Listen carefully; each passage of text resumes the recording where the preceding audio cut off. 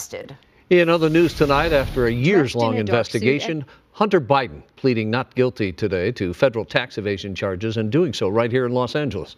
Prosecutors say that the president's son used money meant for the IRS to fund a lavish lifestyle. The upcoming trial comes after the collapse of a plea deal that was favorable for Biden. KTLA's Sandra Mitchell joins us live from downtown LA, where she attended the arraignment. Sandy.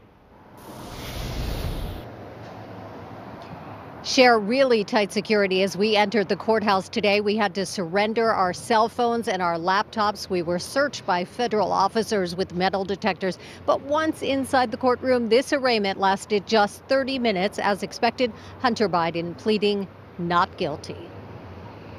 Dressed in a dark suit and confidently responding to a federal judge in downtown LA, Hunter Biden today pleading not guilty to 9 federal tax charges, 3 felonies, 6 misdemeanors, including failure to pay $1.4 million, evading the assessment of taxes, and filing false returns. His not guilty plea came after a plea deal fell apart in July. Hunter Biden and his team are so upset that that plea deal fell apart because the plea deal said no time in prison. Now we're potentially looking at up to 17 years.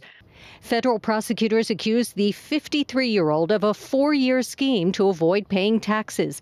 The 56-page indictment says instead the Malibu resident spent his money on drugs, escorts and girlfriends, luxury hotels, exotic cars, and, quote, everything but his taxes. His attorneys are expected to argue that it happened during a time when Biden was abusing crack cocaine and alcohol. I think you'll hear about drug abuse as a potential reason for failing to pay taxes. Mistaken negligence are not defenses here to the felony charges. So all of this to say is, I think Hunter Biden and his team do have some real struggles when it comes to mounting a defense. Hundreds of media surrounded the federal courthouse in downtown LA, but Biden and his legal team slipped away without speaking. He's expected back in court for a pretrial hearing in March. Hunter Biden has already settled that tax debt. A friend of his paid the government the more than $1 million that he owed, but federal prosecutors say he still broke the law over several years, and they're moving ahead with the case. The trial expected to start in June.